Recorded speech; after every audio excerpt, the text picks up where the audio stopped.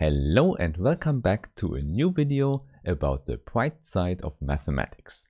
As you might already know, here on my channel you find a lot of mathematical content and a lot of courses you can watch.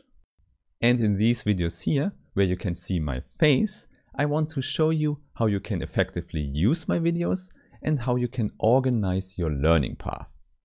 For this reason, here on my webpage, you find a whole network where you can find all the courses and the connections between them. And in this video here, I want to show you the upper part, so the foundation you need to know to understand all the other video courses.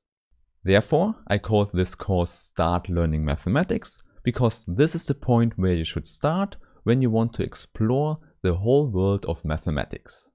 And you can see, I've divided the whole series into some parts, but I can already tell you the first two, logic, sets and maps, are the crucial ones here.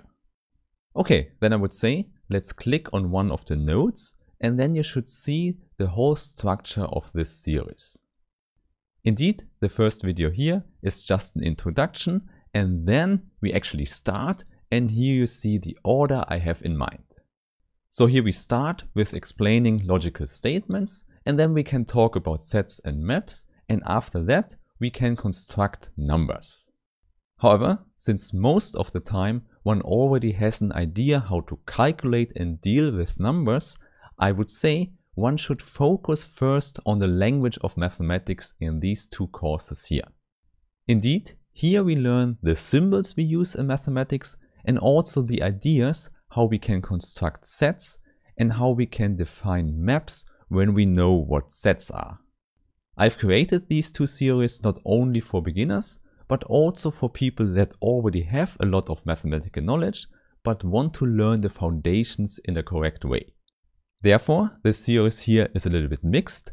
It's not a whole formal logic course at all, and it's also not an explanation or a lecture about axiomatic set theory. Indeed, I would say this would be totally crazy as a beginner course. This is something you can do after learning a lot of mathematics first. On the other hand, my series here is also not just a very fast hand-waving beginner course, because I want to use some intuitive idea, but I also put in a lot of formal constructions. Hence, it's a basic course, but not a simple one in this sense. Okay, then I would say, let's go through the first videos here. In the first part in logic, I just explain what logical statements are and how we can combine them here with the conjunction and the negation. And then we just continue to the next combinations. So here you see disjunction, tautologies and logical equivalences. So you see, these videos we have to explain the symbols we use in mathematics. This is very important because in mathematics we want to prove stuff, which means we need a very precise language. We don't need to use this formal language all the time.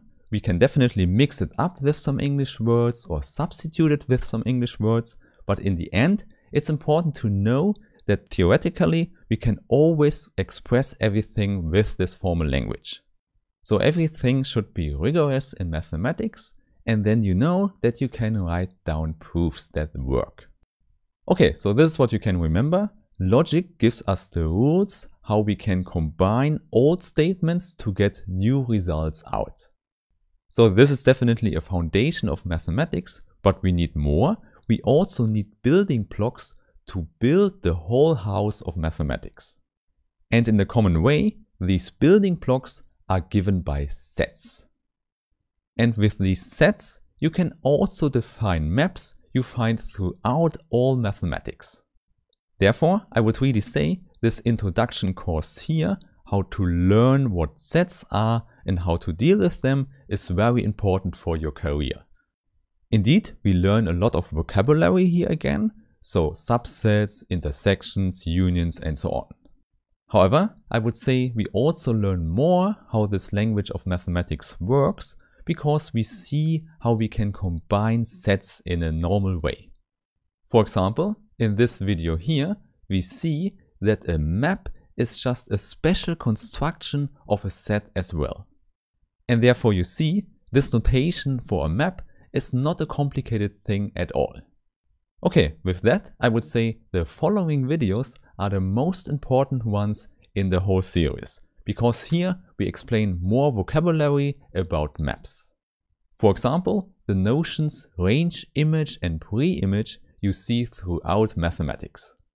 Therefore, you really need to know what it means, because it comes up again and again. And also here you see a lot of injective, surjective and bijective maps throughout mathematics. Okay, then the last video in the series here might be a little bit simpler again. It's about the composition of maps.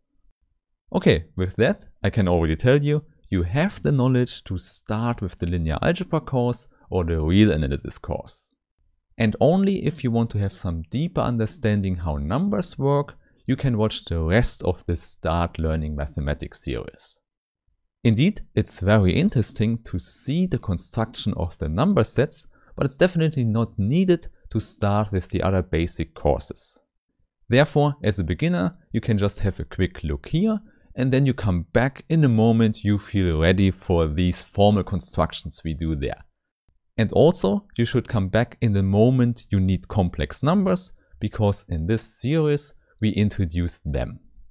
And indeed there, the whole constructions of the number set is much simpler.